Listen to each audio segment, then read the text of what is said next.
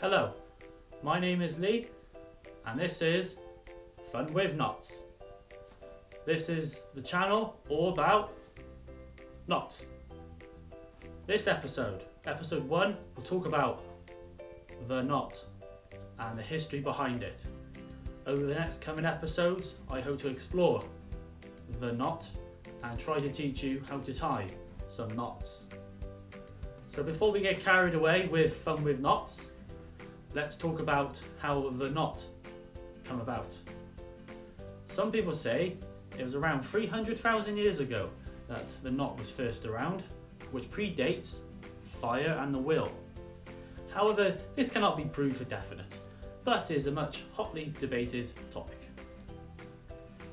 So, the word knot, the scientific word for the name knot, is possibly known as nodology.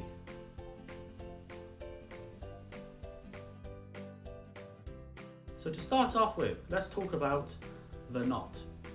Some people say the study of knots is called nodology, but again, that is disputed.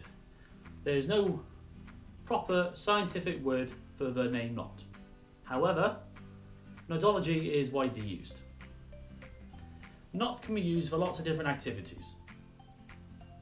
Some could be for sailing. That's where a lot of our knots come from, are from sailing.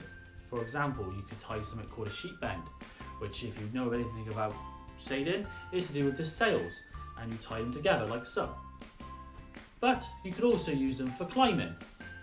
One thing for climbing could be, if you want to abseil down, you can tie something called a bowline, like so. Other knots that can be used in lots of different things could be to truckers tying down their trucks, could use a trucker's knot.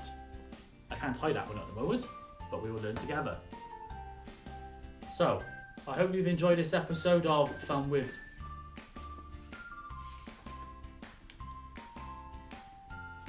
Knots, and I will see you next time, where we will explore the reef knot and variations of it. Thank you for listening. If you enjoyed this episode of Fun with Knots, please subscribe and like the video. Until next time, keep knotting. Bonus fact! Did you know humans are not the only creatures on this planet that tie knots? In fact, gorillas tie knots as well. Gorillas have tied knots to tie saplings in their nests together, and they tie, you guessed it, the reef knot. However, they can't always tie the reef knot, so what they quite often tie is something called a granny knot. No, that's a reef knot again. No, there's a granny knot. Granny knot.